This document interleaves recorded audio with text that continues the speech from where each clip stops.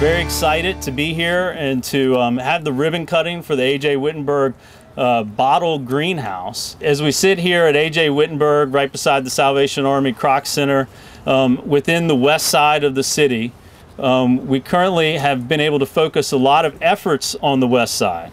For years, the city has recognized this area that sits by the Reedy River within the floodplain, near the floodplain in some areas, as a challenge. But a challenge that holds a lot of opportunity. And because of that, we have focused over the years our EPA brownfields funds within the site and the surrounding area.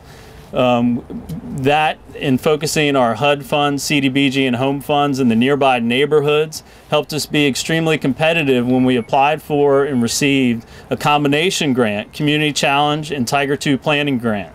So both from the Departments of Housing and Urban Development and the Department of Transportation via working with FDA. And so by receiving that funding, we were able to do a lot of citywide planning, and we're now embarking on doing a lot of west side planning. And as a result of that, we were also able to have an education component where we hired a livability educator.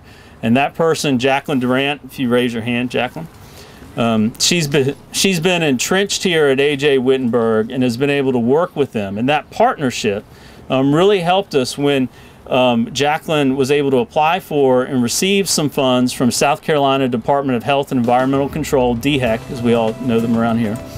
She received a Champions of the Environment grant, and we were able to work and have the children work on this recycled bottle greenhouse that you see right down below us.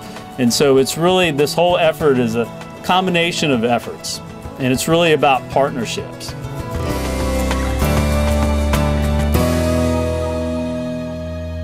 As part of the Connections for Sustainability grant, the greenhouse project was spearheaded by Jaclin DuRant and the city of Greenville. It was built as a collaborative effort between the students, the staff, and the community. It's an example of the out-of-the-box thinking and ingenuity and creative spirit that is the hallmark of the school and our city. I just want to say on behalf of the students, thank you for coming to visit AJ Whittenberg. We're a pretty cool place. Thank you.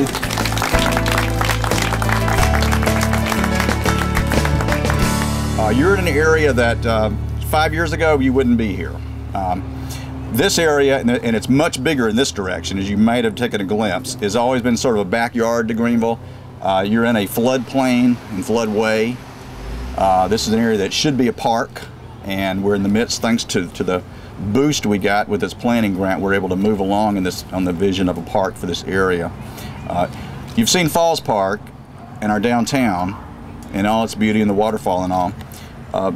This park, with your help and through this planning process, will be different from what you saw, and that's what makes it so very special, because this park we have an opportunity to have truly not just any park, we have an opportunity to have a green park with the highest attention to good environmental practices in the construction along the edges as well as in the park itself. And you get a glimpse of it here with the stormwater swells and the Swamp Rabbit bike and walking trail, which runs right through the middle here and goes on about 12 miles up the road. People are beginning to discover this place. All you need to do to add to the mix is more green space, more recreation space, and more opportunity to see projects like this along these sides of the project. And that's kind of our greater vision, that it be something different and be something special and be very green, very sustainable, and have elements of that throughout the whole park. And you're beginning, thanks to this grant, we're seeing some elements of that now. It is a great pleasure to be here. I'm just overwhelmed by the experience of coming here. The accomplishments that have occurred on this site and in this city are remarkable, and they're a testimony to so many capable and involved people. The mayor deserves an immense amount of credit for the progress he's made in this city. Clearly, Mayor White is one of the nation's leaders in thinking about sustainable communities, sustainable development, and what it takes to make a city a continuing vibrant and exciting and engaging place. And the Partnership for Sustainable Communities, which is what brings us all here together, is really about exactly the point that the mayor mentioned, which is government agencies working together to improve the quality of life. And it doesn't really matter whether you have the 3-letter labels of HUD or DOT or EPA on you. That's really what we're about, trying to find ways to cooperate so that life is better, so that life is sustainable, and so that we can all accomplish the things that everybody wants, which is to build a better and stronger community. And the work that the greenhouse will represent is really an exciting symbol of that. So thank you for the opportunity to witness this great event. Thank you to all of the folks who put together the tour of the community, and congratulations to the city of Greenville and this entire area for all of your work to bring about a healthier environment for all of us. Thank you.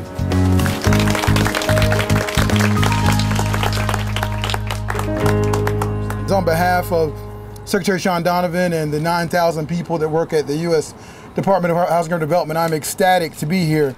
Ms. Thompson, you are inspiring the next generation of young boys and girls to really claim their community as one community, not just about where they live, where they go to school, where they play, where they worship.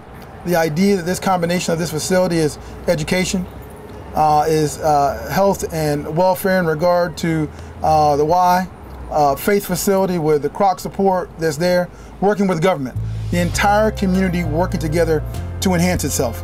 So thank you very much for coming. Look forward to this wonderful facility, what it's going to be and what it's going to grow in generations to come. Thank you very much.